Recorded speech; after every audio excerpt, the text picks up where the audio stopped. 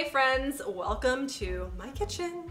Today we are going to be making Cacio e Pepe. Cacio for cheese and Pepe for pepper. It's a traditional Italian dish made with spaghetti and cheese and pepper, melted and creamy and super delicious. Today our challenge though is to make it vegan.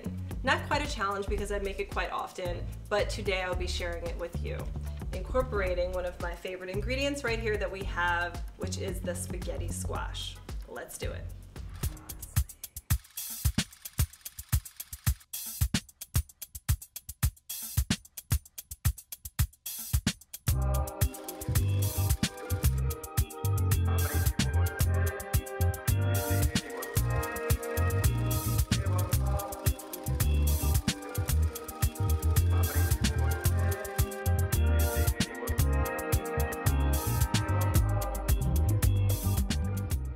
So the first step to creating this recipe is preparing the spaghetti squash.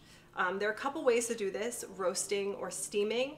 For this one, we are going to do it roasted because I want to have the perfect texture and consistency of the noodles for this dish. The dish itself is really simple with just a couple ingredients of olive oil, cheese, pepper, and salt. So to get started, what we're going to do is slice down our spaghetti squash. So the next step is to remove all of the seeds and pulp from the inside of the squash. And it's fairly simple.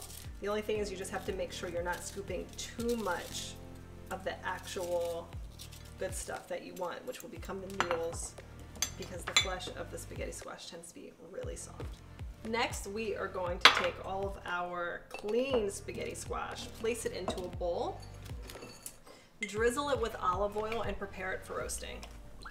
Now the key to this is massaging olive oil evenly and gently all over each piece, because we just want the moisture and the fats to be distributed properly, allowing the squash to cook evenly.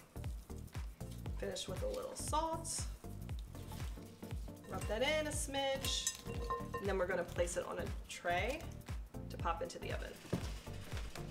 So after our squash has come out of the oven, it's going to look like this. Super delicious, tender, some browning on there, perfectly fine. It doesn't exactly look like traditional pasta, but this is not traditional pasta. At the end of the day, the flavor is going to be incredible, and it's going to be exactly what we want to experience. So there's two ways to do this. One would be to use a knife and cut the skin off, or you can use your hands. This is tender enough where you can use your hands, and so that's exactly what I'm going to do. So as you can see, here is our spaghetti that's like pulling literally right off of the skin. Super delish. So I have a combination of pink peppercorns as well as black, which will just add like a nice little diversity of flavor in here. So the last things we need to do to finish this recipe is adding the Cacio e Pepe.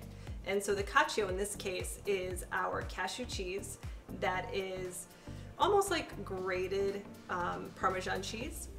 So for this, it's dried raw cashews, buzzed with garlic powder, salt, onion powder.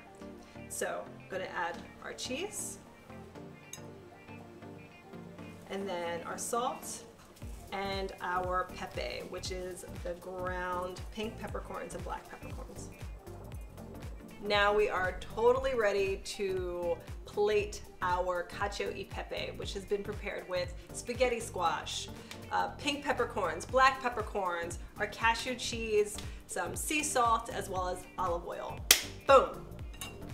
So we're going to be taking our wonderful sea teal, blue, greenish color bowl here. It's gorgeous against our yellow, peppery Cacio e Pepe. It looks super delicious. Boom. We'll put a little bit more pepper on there because why the not? And then a little bit more cheese on there because why not? Alrighty guys. Final taste. Super excited. Getting that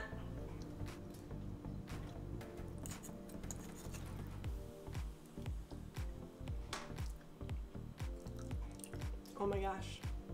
This is freaking incredible. Cacio e Pepe, guys. You have to make it. Thanks. See you next time.